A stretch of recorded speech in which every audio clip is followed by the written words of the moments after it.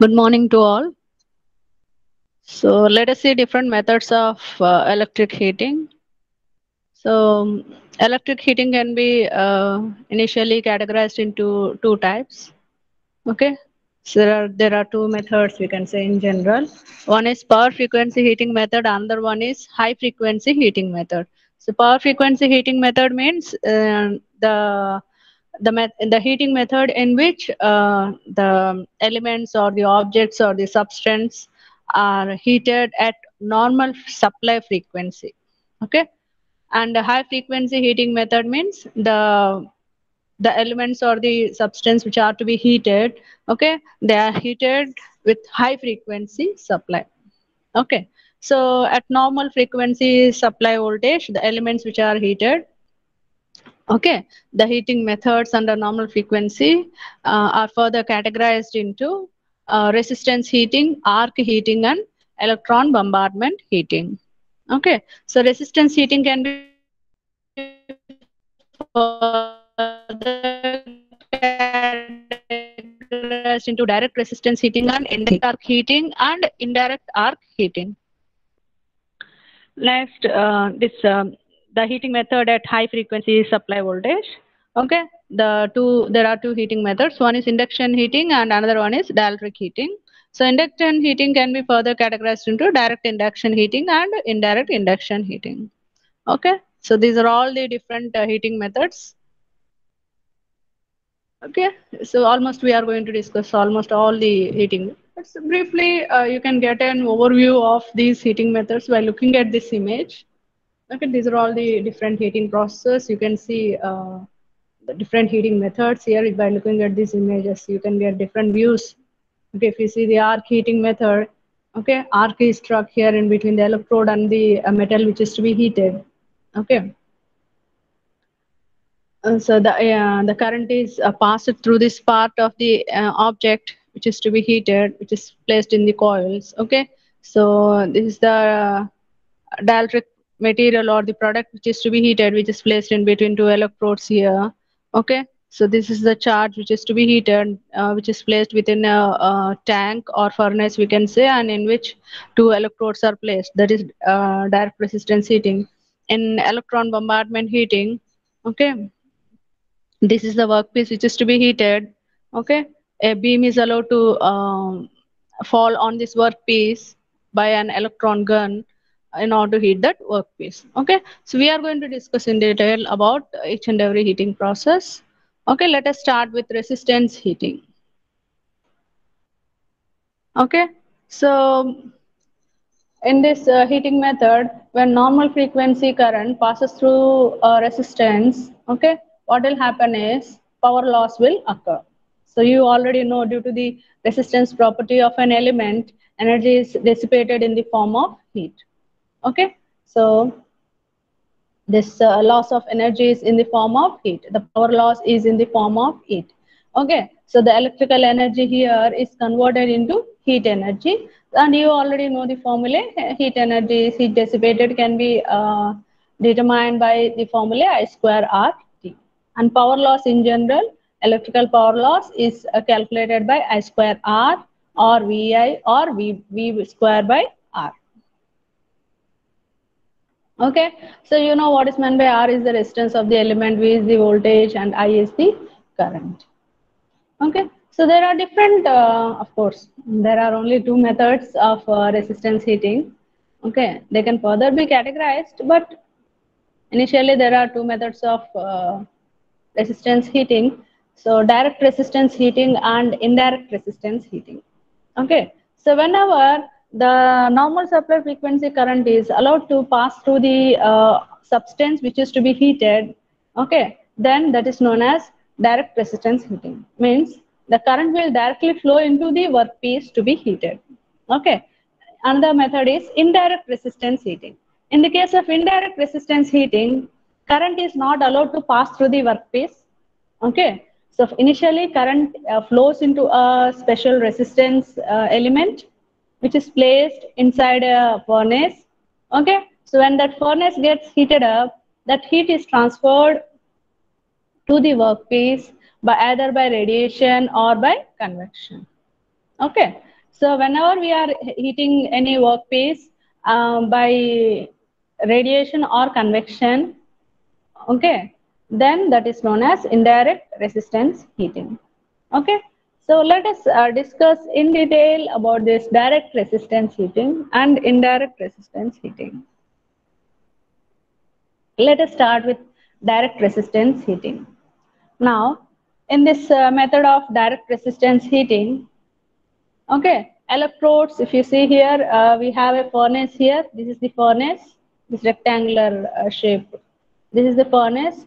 In this furnace, charges are placed, okay, and in this electrodes are immersed. These two electrodes are here, okay. It can be three electrodes depending on the supply that you are going to give. Here, either I am giving a DC supply or a single phase AC supply. That's why I am using two electrodes. If I am giving three phase supply, I will place three electrodes in this furnace. Okay. So in this method, electrodes, these two electrodes, you can see here in this image, are immersed in a material or the charge that is to be heated. Here charge is the substance which is to be heated. Okay, we are giving the name charge. Okay, so it is a substance which is to be heated. This pink colored circles, what you can see here, this is the substance which is to be heated. Okay, this charge may be in the form of a powder or a pieces of metal, or it can be a liquid. Okay, so we can heat either a powder or a liquid or some metal pieces. Okay, so we are giving a common name. Whatever may be the substance that is to be heated, we are giving a common name to that. That is charge. Okay. Now, to this electrodes, I am giving either AC supply or DC supply.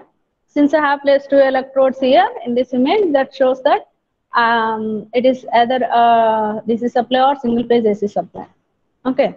So when metal sheets are to be heated, means when this charge is to be heated, a high resistive powder is sprinkled over the surface of this charge. You can see this blue dots here, blue dots above this pink substance. So that is a high resistive powder. Is sprinkled over the surface of the charge or the pieces, metal pieces, whatever it is, or the liquid or the powder to avoid direct short circuit between the electrodes. Okay. The purpose of sprinkling high resistance powder above this charge is to avoid, okay, is to avoid short circuit between these two electrodes. Okay, so when current flows through the charge, okay, when supply is given to the electrodes and when current flows through the charge and heat is produced in the charge itself, okay, this method will give high efficiency because directly current is able to flow into the substance which is to be heated.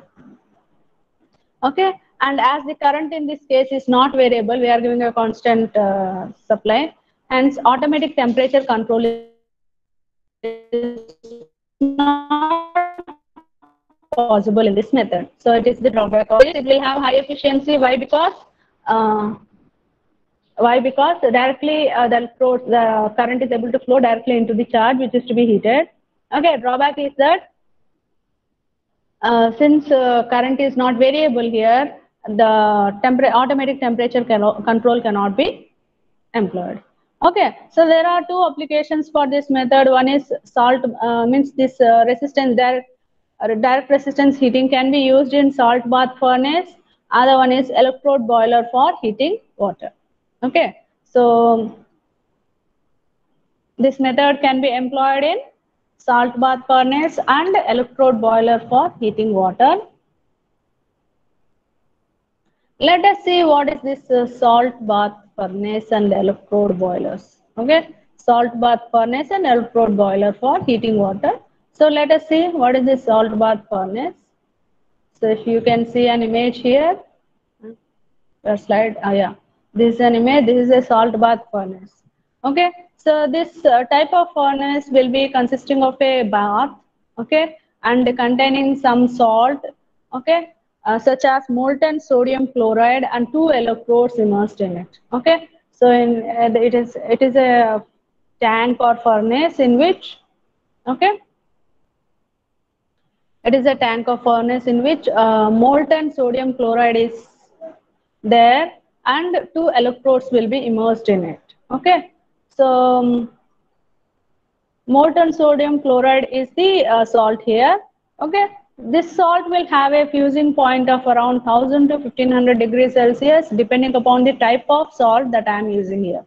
Okay, so when current is passed between the electrodes immersed in this salt, okay, so we are immersing two electrodes within this salt. So when current is passed between the electrodes immersed in the salt, heat is developed and the temperature of the salt bath may be increased. Okay, so when current passes, what will happen? The temperature of the salt will increase. Okay, so such sort of arrangement is known as salt bath furnace. Okay, so in this sodium chloride, molten sodium chloride in which electrodes are immersed, the material that is to be heated is placed. Okay, it is just dipped inside it. That's all. Okay, simply it is dipped inside it.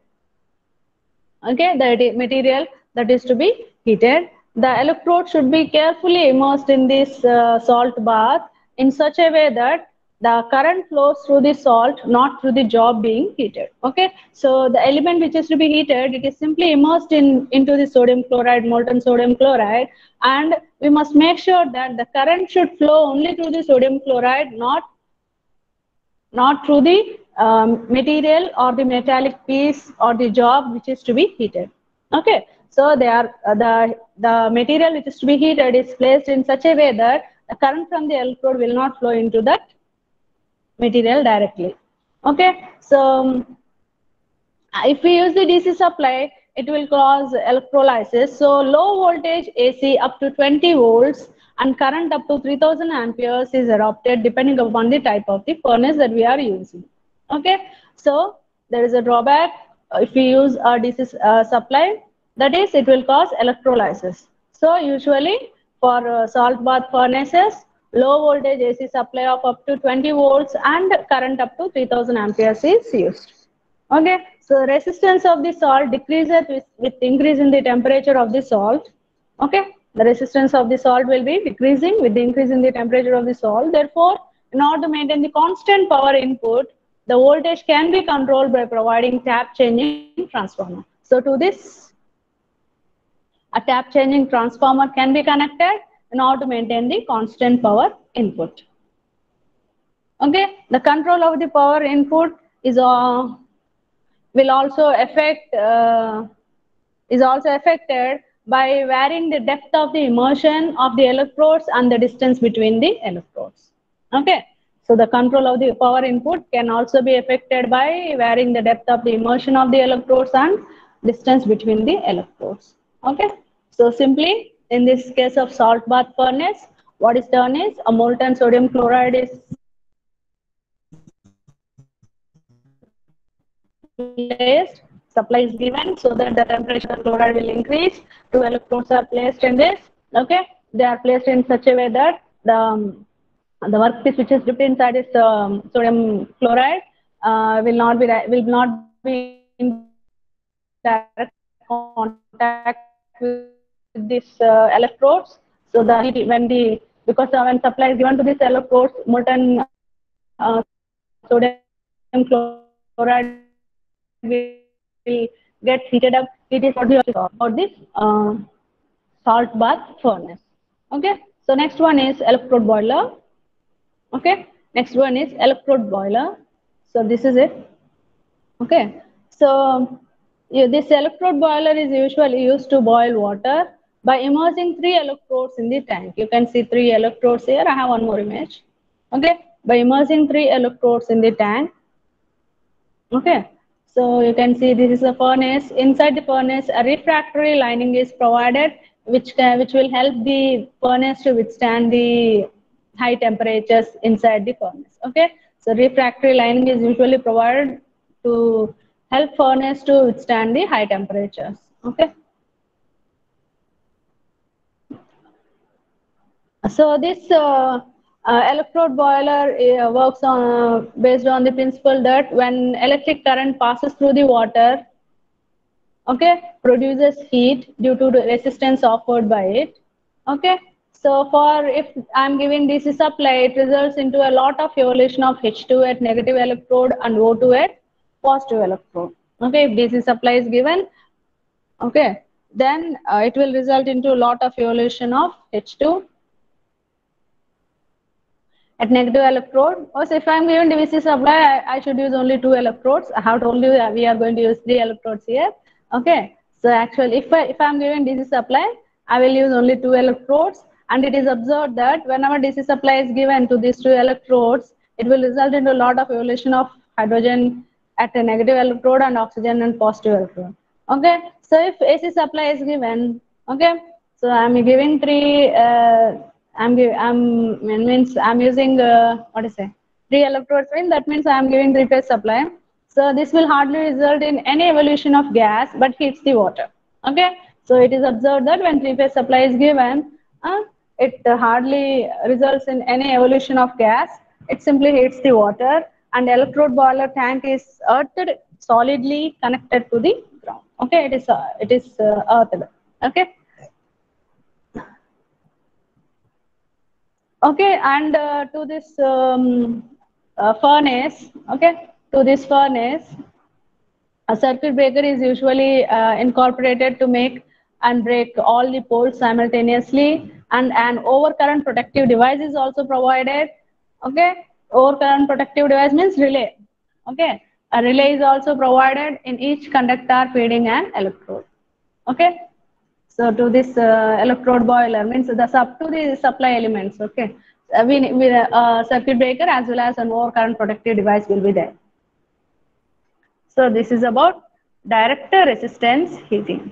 Okay, and we have seen 2 applications, that is electrode boiler, water boiler, and another one is salt bath furnace.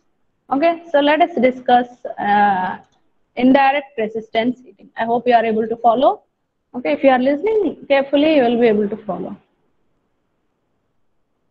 Okay, next one is indirect resistance heating. So in this method of indirect resistance heating, electric current, I have already told you, electric current is passed through a wire or other high resistance material, okay, forming an heating element. Okay, so high resistance material, you can see here in this image, resistive heating element is here. Okay, so which is placed inside a furnace. Okay, you can see here I have written heating chamber.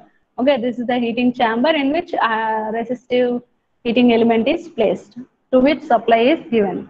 Okay.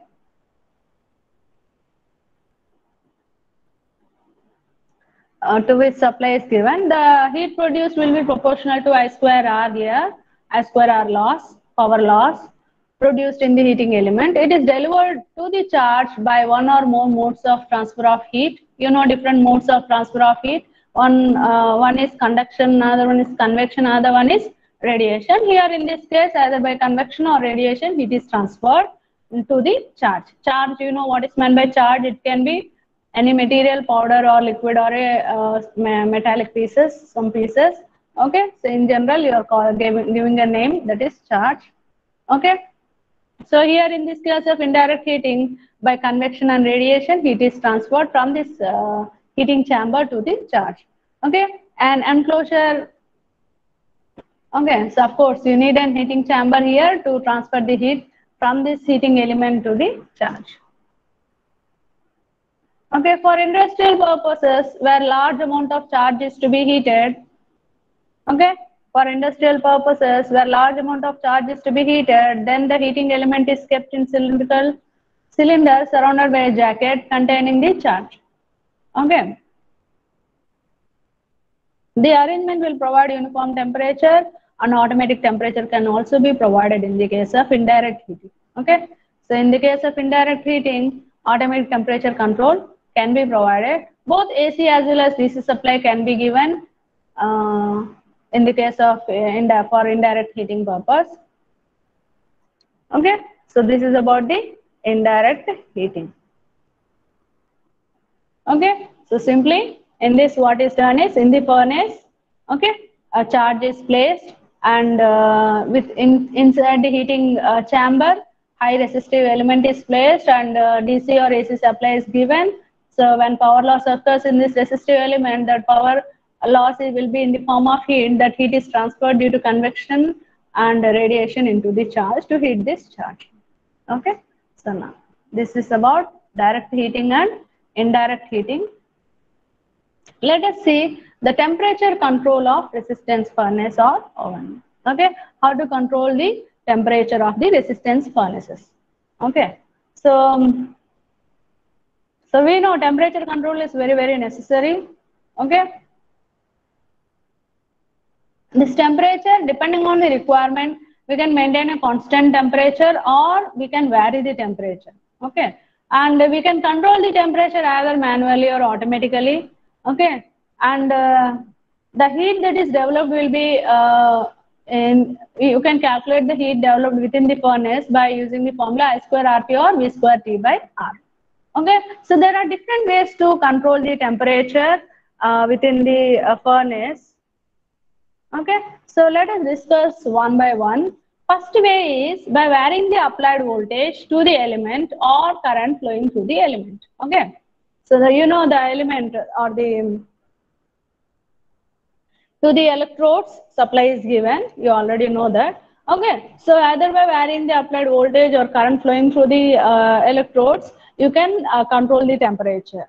Okay, so when voltage across the oven is oven means furnace is controlled by changing the transformer tapping. Okay, so you know in order to vary the voltage, you can connect a transformer in between the supply and the electrodes, and if the transformer is having tappings, simply by varying the tappings of the transformer, you can vary the voltage. Okay, and this method is economical if you are varying the voltage by varying the transformer tappings. It is economical. It is most suitable if the transformer is used for stepping down the voltage for the supply to the furnace. Okay, but this sort of condition usually it will not arise. Okay, so rarely it arises. Okay, means rarely there will be any need to vary the voltage. Okay, so auto transformers or induction regulators can also be used to vary the voltage, supply voltage. Okay, so this voltage across the furnace can be controlled by varying the impedance connected in series with the circuit. You can, in order to vary the voltage, you can connect an impedance in series to the circuit or to the electrodes. But this method of connecting impedance in series to the circuit is not economical, as power is continuously wasted in the controlling resistance. Okay, so this method of using impedance is limited to small furnaces. Okay, so what you can do is, in order to control the, in order to vary the voltage, either you can provide tapping to the transformer. Okay, you can connect a tap changing transformer. Okay, or tap a transformer. Okay, transformer with tappings can be connected to the in between the furnace and the supply, or you can connect an induction regulator or auto transformer to vary the voltage, or you can connect an impedance to this circuit. So when you connect impedance, because of that lot of energy is wasted. So you should, if it is a small furnace, okay, then in which utilizes very small amount of which requires very low voltage. For such cases, you can connect an impedance. So this is how you can control the or you can vary the applied voltage to control the temperature. Okay, next method is by varying the resistance of the elements. Okay, so temperature can be controlled by switching various combinations of groups of resistances used in the furnace. Okay, so you can you have seen in the case of indirect resistance heating method, you have seen resistive element is there, or you can connect either parallel resistances or series resistances. Okay, so series parallel combinations for varying the temperature. Okay, so that is one method. Another method is by the use of variable number of elements. Okay, so in this method, number of heating elements in the working is changed, so that total power input or heat developed is changed. Okay, the heating elements. Okay, the actually you have seen we are using only 2 electrodes in our means whatever images that I have shown, there were either 2 electrodes or 3 electrodes are there. So depending on, if you want to vary the temperature, then you just vary the heating elements, okay, number of heating elements, so that temperature can be varied.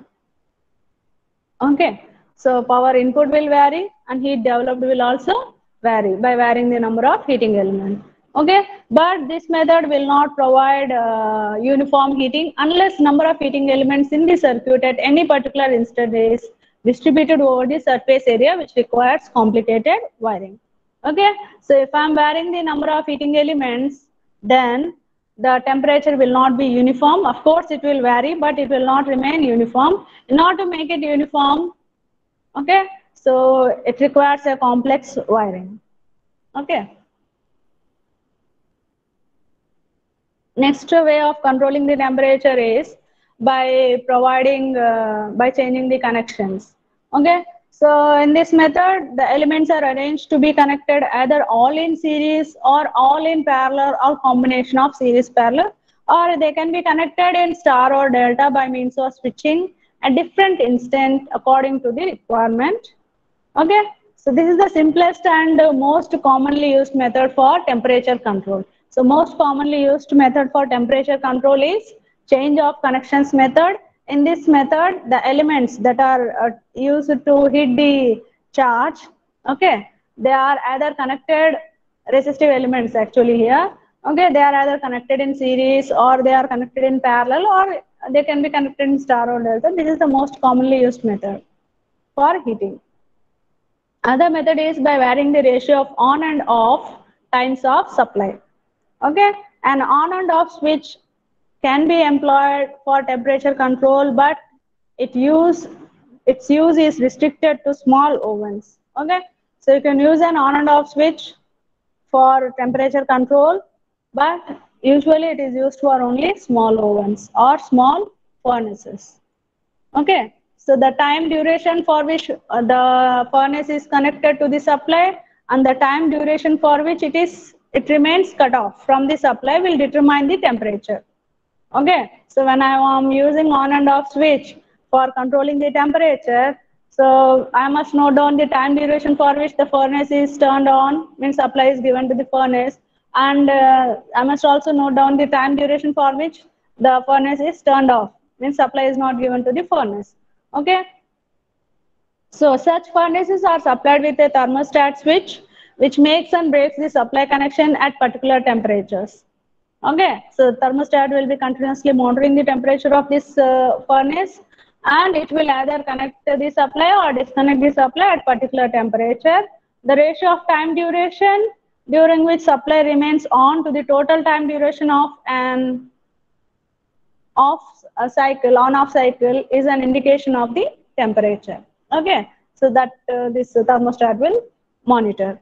Okay, higher the ratio, the larger will be the temperature of this furnace. Okay, so what is that ratio? It is the ratio is the time duration during which supply is turned on divided by total time duration of on and off cycle. Okay, time duration during the supply is on by total on and off cycle. Okay, on time by on off time. Okay, on plus off time, on time divided by on plus off time of this furnace. Okay, so this ratio, if it is higher, larger will be the temperature of the furnace. Advantage of this method is it is more efficient than series impedance method. Okay, so these are all the different methods of controlling the temperature. Okay.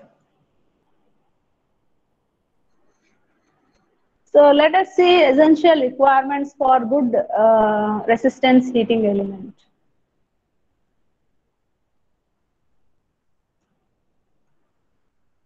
Okay. So essential requirements for good resistance heating element is first one is high specific resistance. Okay, so it should have, the heating element should have high specific resistance for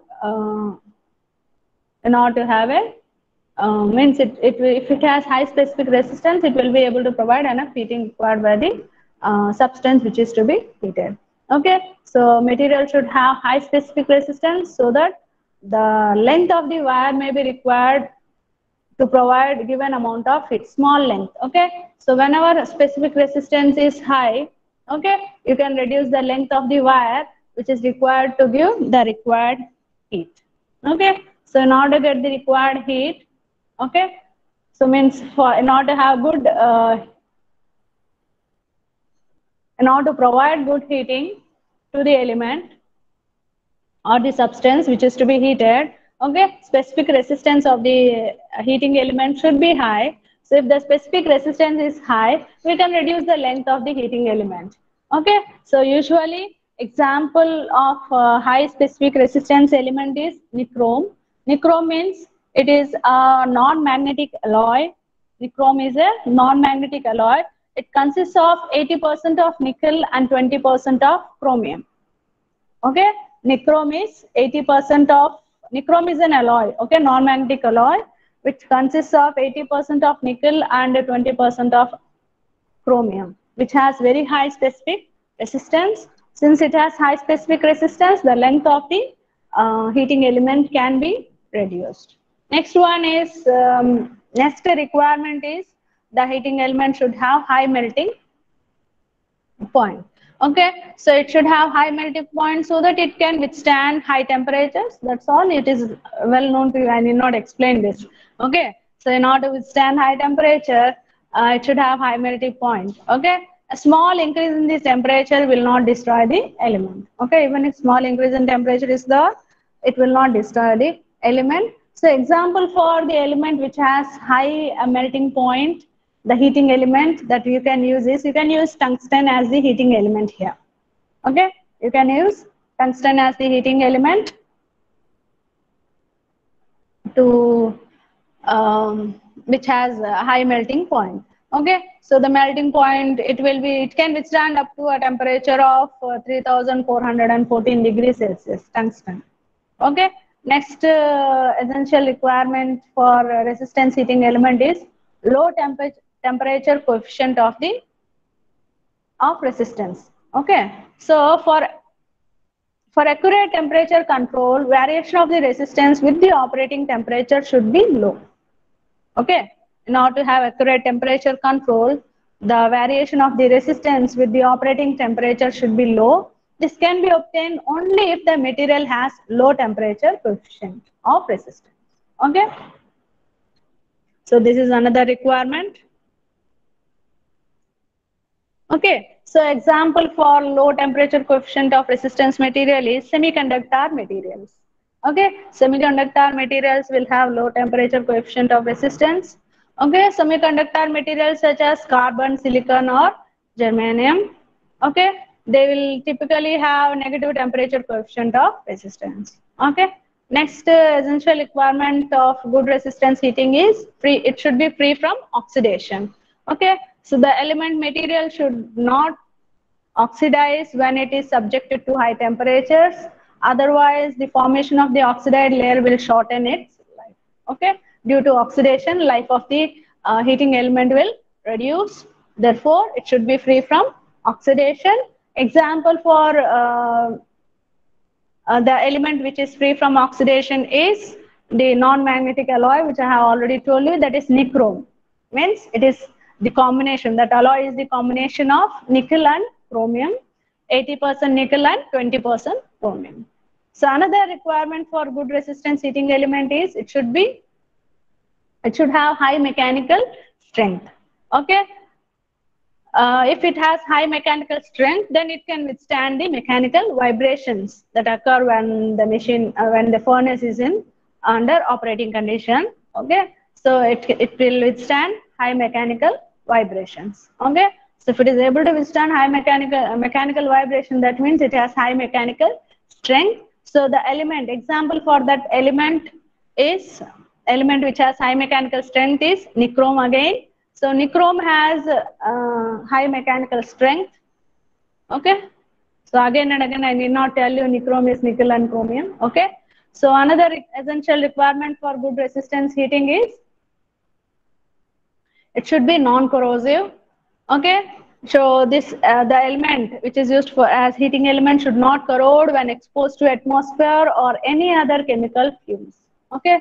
So whenever a heating element is boiled or heated up within the, okay, whenever it is heated up within the furnace, if it produces any chemical fumes, okay, the heating element should not corrode. Okay. So the example for that is again nichrome. Okay, so 80 to 20, 80 by 20. 80 means 80% nickel and 20% chromium. Okay, and it should be economical. Economical means its cost should not be too high. Okay, so nickel based materials and iron based materials does not have, they won't cost much. So we can use nickel based or iron based materials. So these are all the essential requirements for a good resistance heating. Okay, so let us see the failures of heating elements. What are all the causes which causes failure of the heating element? So one of the first cause which causes failure of the heating element is the formation of hot spot. Okay, so I hope you know what is meant by hot spot. In your houses, if you have aluminum vessel as well as steel vessel, okay, so if you place a steel vessel on the stove, okay, so if it is, suppose if it is empty, okay, if you place an steel vessel on the stove, on the flame of the stove, and if it is empty, then you can see that in some portions it is burned, in some areas it is burned, specific areas. Instead of steel vessel, if you place an aluminum vessel on the stove, okay, the aluminum can distribute heat uniformly. Okay, aluminum has a property of distributing heat uniformly. Therefore, if an empty aluminum vessel is placed, okay, you can't see any burning places, burning spots on the aluminum. You can see that heat has been uniformly distributed throughout the vessel. Okay, so but according to it's a general knowledge I'm telling you. In the year of 2008, USA declared that aluminum is not good for health. Okay, we should not use aluminum vessels. In US, they have banned all the aluminum vessels. So, but steel is, you can use steel or hard anodized aluminum, okay, for cooking. Okay, so in order to explain about hotspot, I'm telling all this. Okay, so it's just a general knowledge thing that I'm telling you. So better to use aluminum reinforced food grade steel vessels. Okay, so if you want to use a healthy, if you want to keep your health in a good way, okay, you must use aluminum reinforced steel vessels. Why? Because the aluminum will uniformly distribute the heat, where steel can't uniformly distribute the heat. Okay, so steel vessels, in the steel vessels, hot spots will appear. If you observe here, I am showing you some image. Okay, you just observe the leftmost image. So you can see some yellow color here, yellow reddish color. Okay, those are the hot spots. Okay, this violet region, what you can see is the means this vessel is being heated up, but in violet region, heat has no heat. It is not heated up. Okay, means in some portion heat is there, okay, in other portions it is not there. Okay, if you can see in the second image here, okay, in the middle it is not heated up, but in the surrounding heat it is heated up. Okay, so and if you see this third one, okay, it is yellowish in color throughout the surface, means heat is distributed uniformly. So heat must be distributed uniformly whenever a vessel is heated. Okay, whether it is electrical heating or non-electric heating, whatever it is, okay, the material should be uniformly heated.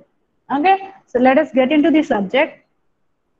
Okay, so formation of hotspot, I hope you have understood. Okay, if uneven heat distribution on the surface when a surface is heated, that is hot now. Okay, so due to uneven heat distribution, hotspot, you can see hot spots here. Okay, so these hotspots can be seen when infrared rays are allowed to fall on this surface. Okay, otherwise you can't see with your naked eye. Okay. So now let us see let us discuss about this hotspot. So the elements, um, okay, so the elements may break where it shines brighter during its operation. Whenever, means as the temperature of the element is increased gradually, it starts to it shows a shiner brighter image. Okay, when infrared rays falls on it. Okay, so that means that temperature at that particular spot is hotter when compared to rest of it. Okay, this is known as formation of hotspot. I have already explained. Okay, so this is the image of an furnace here. This is the image of a furnace. You can see here, you can see a violet color throughout the surface. In this particular space, you can see yellowish red spot. Here also you can see yellowish red spot. This is the image of a furnace. Okay, this is the image of a furnace. So when the furnace is heated up, at some particular places, it is more heated when compared to the other surface of the furnace. Okay, so if such heating occurs, then it causes failure of the heating element. Okay, so heat distribution should be uniform throughout the furnace. Okay, so these hotspots may occur due to some reasons. One is due to unequal spacing. Okay, due to unequal spacing. What is this unequal spacing? Let us discuss. If the spacing between the heating element is non-uniform, then the temperature will be maximum where the spacing is minimum, and thus hotspot may be formed. Okay, so the heating elements which are placed in the surface within the furnace. Okay, the heating elements which are placed within the furnace, the heat distribution between those heating elements should be uniform. Okay, otherwise hotspots may appear. Okay, so due to unequal spacing between the heating elements, other reason is bias due to the supporting structures. If the supporting structure is a bad conductor of heat, then it will not transfer any heat. Okay, the supporting substructure of the heating elements, if it is bad conductor of heat, then it will not transfer heat uniformly. If it is a bad conductor, means definitely it will not transfer any heat. Hence, temperature of the heating element will be higher near the supports, resulting in formation of hotspots. Okay, so next one is oxidation. You know what is meant by oxidation. The outer surface of the heating element, which is open to the atmosphere, gets oxidized due to higher temperature. Okay, outer surface of the heating elements, which is open to the atmosphere, gets oxidized due to higher temperatures. During switching operation, the oxide layer gets flickered off, and due to this, the inner surface is now open to the atmosphere. Okay, so if okay, so you already know, I need not explain much about the oxidation. Next is embrittlement due to gain growth. Okay, so let us see what is it.